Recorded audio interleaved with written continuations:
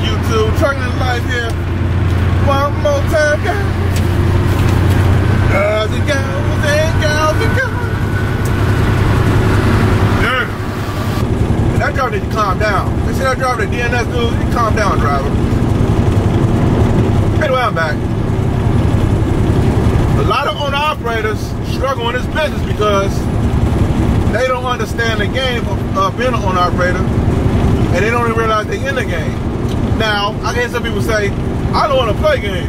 Ain't nobody playing games out here. Who's playing games? Who got time for that? Newsflash, if you're an owner-operator, you playing an owner-operator game, you in a game whether you know it or not. That's how the game goes. All of it's a game. And I always said, once you realize, once you understand, and once you know the rules to the game changes. Like, if you get these tires right here, matter of fact, let me hit these. If you get these tires, guys, right here, it's a button under there. I did a video on how to turn it off. It's a button under here, guys. It usually sits in the front, but if not, it's up under that somewhere. You can turn the auto air off. But you can see on that tire over there, it's still a little low. So what you can do is disconnect it from here, from the stem, right here. Disconnect this right here, and then disconnect it from right there. And then manually put air in this tire, or that tire back there. And then you, if you want to, you can hook this back up, because sometimes air be coming out of this. So you hook it back up, and they keep it on while you're rolling. But anyway, that's part of the video. But let's knock this box down, guys. Watch your hands when you're doing this. See, all that massive power, all that massive weight. Oh yeah. Oh yeah, there we go. All right guys, so I dropped the box off. So now I gotta find this box real quick and I'm gonna get to the point of the video. Like I say, this rail stuff, guys, it has its challenges, it has its days, but you know, if you ain't careful, you can lose a lot of time and money doing this business, man. But anyway, that's what the purpose of these videos, so to help you guys out, in case you guys happen to care about it. But anyway, let's find this box real quick, guys. All right, guys, here we go. I found the box, man, but why is it a thing on one thing right there? See my light, my pigtails, a TL or something? I hope that don't mean I gotta get no flips or nothing, man. But if it is, it don't matter what this is right here, you guys ain't gonna feel it. I'm just hoping I don't have to deal with it, you know what I'm saying? But I don't know why that's on there. But anyway, this is the box, guys, so let's see what's going on with this Vidiq, you know? That's a recap back there, but you know, I ain't worried about it. As long as it ain't flat and it's good to go, I ain't worried about it. Make sure that pin locked. Real quick, guys, so I get to the point of the video, I'm glad this box right here. Once I get emails and stuff and questions about certain parts of the rail yard that I got the stuff on the channel, but I guess they so far back in the archives that a lot of people don't go back there and look. And this is one of the things that was brought up. Look, when you go to empty, I'm gonna get to the point where, you know, drivers, man, truckers need to be exposed to like more things, you know, they feel like they got more options. But anyway, I'll get to it in a minute. When you about to get empty, guys, some of these empty depots, not necessarily rails per se, they consider rails, but I call them like third-party rail things, like where they might accept boxes for the rail yard, you know, so they have to check this stuff. And sometimes they have a person out there checking this stuff for you. So if you're a company, there's some things you have to understand and realize this. If, like I say, it's your company, you may be a small outfit, or you may not have no drop yards and stuff all over the place. You got to realize something. Sometimes these boxes get refused at these places. Like they check the lights, they check how you roll the tires, make sure they know nothing, no crazy run flats and no flats and stuff like that, and making sure your door stuff is your hinge and stuff not messed up.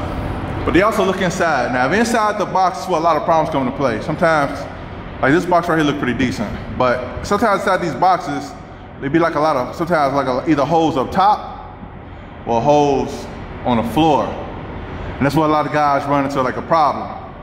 So let's just say you get to a depot, a rail yard depot, and they refuse your box. You gotta keep this in mind. You gotta understand what you're gonna do with that box. You gotta figure out where you're gonna put it, where you're gonna take it. Are you able to get the box fixed, try to bring it back? Are you gonna find another yard they're able to take it? So, long story short is, in case things don't go too smooth, you don't want this one box tangling up your one truck or two trucks. And you don't want to drop it anywhere because you're responsible for that box till you get it returned to a depot safely, whether it's a rail yard or a third party. And otherwise, somebody will get charged for it, you know what I'm saying? And a lot of people don't be responsible for that, but And if you're a driver, whether you're a company driver or owner operator, you gotta make sure you get paid for that. Sometimes they may have you drop this in a rail yard somewhere or a depot, and they refuse the box, and they say, well, take it over here. And you take it over there and you don't get paid for it. Ask me how I know, and I'll tell you the same, baby, I'll tell you the same. I thought I'd share that, guys, but anyway, the purpose of this video is, let me get away from these doors. Purpose of this video, guys, is like, guys, truckers need to be more, they need to be exposed to more things. Now, what I mean by that is, if a trucker feel like the company they with or what they doing right now is not working, a lot of times we don't go outside the industry. We just only stick to trucking stuff. You look on your YouTube or your Facebook, it's all trucking stuff. That's exposure to a certain way, but if you do be exposed in that way, I would say get around some people who actually making some stuff move, who making some stuff happen on, in trucking. Don't get around the people that's in trucking talking about, everything's going down, everything's just boo, boo, boo, but they ain't got no solutions. No, don't be exposed to that, but exposure to like something positive. Guys who actually winning in trucking, try to find them guys out here. Guys that's really trying to find other ways to make money in trucking without actually driving the truck. Find them guys, they out here. That's exposing yourself to something that's better and greater, that you can reap the benefits even in your personal life. You know what I'm talking about? As well as business or professional life. Not only trucking stuff, but also get exposed to like other industries too. Like me, surprisingly, you guys may not believe this, but on my YouTube, a lot of people I don't follow a lot of truckers. For one, I'm doing trucking, and like I said all the time, I don't consider myself a truck driver. I'm a person that drive a truck. I'm like a Maven. I like being a Maven. I'm like being like knowing other things. You know what I'm talking about? But anyway, exposure, guys. Trucking, you get exposed because when the market is down like it is, like it's a really tough market right now, we got to figure. Most guys feel like, man, I got to switch companies, but they're like, I don't even want to switch companies because I know it's slow everywhere. But to be honest with you, it's a lot of, again, it's exposure. Every company not as slow equally. You know what I'm saying? But if you know somebody who knows somebody who knows somebody else, you may find out about the company who ain't so slow. They actually might need drivers because they're behind. But as a whole right now, most of the companies are operating on a slow level, on a slower than average level. I just say that. But you won't know that till you expose yourself. Even outside of just trucking. Like I would say, get in the community of people who actually making things move and making things shake. And they all may not even be truck drivers. Oh, shout out, before I say that, guys, shout out to our subscribers that I see you guys out here. I ran to one today. Shout out to you, brother. Thank you for coming up to me. And if I see you guys see me in the streets, guys, just let me know, hey, from YouTube, so I know who you are. Cause I'm looking at y'all crazy, like what you walking up to me for, you know what I'm talking about? And I hope you don't hit my truck. Cool, don't hit it, cool. He look kind of close from right here. I know looks could be deceiving, but he looked pretty close. But anyway, shout out to you, brother, for coming up to me, man. I appreciate that. And guys, but like I say, this YouTube thing, and I'm gonna get back to it in a minute. This YouTube thing could be rough, guys. I ain't gonna lie. You get you see a lot of numbers, a lot of analytics. Sometimes they ain't always in your favor, you know what I'm saying? But then I always run into somebody who always say, hey man, I appreciate what you're doing out here, I appreciate your videos. And it just keeps me going. So shout out to all you subscribers out there who I meet out here in the streets. Yeah, you gotta expose yourself to other guys who actually out here making things happen. Don't always look at the Debbie Downers. You know, it's because, don't get me wrong, the market, and anybody know me, they know trucking is not it's not on top of my list of one of the most things I'm really just happy to do right now. It was when I first got into it. I was a die-hard trucker. I turned the building sideways and drive it. But, you know, over years, the industry kind of beats you up a little bit, you know what I'm saying? And it's still all about how I perceive it, but I ain't gonna lie, this industry give you a couple kicks to the groins, man. You be like, hey, after a while, you say, hey, that hurts. Anyway, I digress. But anyway, exposure, guys. If guys get out their comfort zone to get exposed to other industries, other things, you may find out something else you may like. You know, but I always hear this. Where else am I going to make this type of money? It's a lot of things. That's where exposure come in at. It's a lot of guys that I talk to. I don't know about all the trucking guys out there, but I'm talking about me personally. I know a lot of guys personally that drive trucks that have been driving over 7 years. I just say that. That's a good number. I like 7. Over 7 years that they can walk away from trucking and do something that's making more than what they're making now, working less hours. If they have to spend more time doing things they enjoy, they will go in a heartbeat. But a lot of them don't know how to find other exposures to get out that situation. They feel like, I'm gonna keep going through this.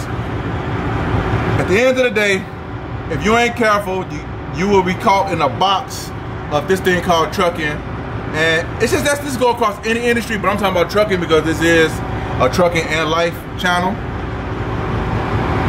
Anyway, don't get put in a box. You have to understand that exposure is everything, guys. You got to get exposed to more things. You'll find out there's a lot more things out here to do that you probably be able to do. Even in trucking, you don't always have to drive the truck to make the money. There's plenty of guys making way more money than we make, and they ain't driving the truck, but they work in transportation. I'll let that sink for a minute. Anyway, if you're stopping by for the first time, as I always say, guys, hit that subscribe button while you're in here. Don't come through Waltusian, baby. Hit that button while you're in there. Also, to offer one-on-one coaching for company drivers or owner-operators who want direction the way you want to go in this business. If you need some direction and need some coaching, holler at your boy. I'll get you right. And expose you to some more things. You know what I'm talking about? Shameless plug. Anyway, YouTube. Hope this video was helpful. Give you a little understanding of what's going on with you. I'll see you guys next video. Peace.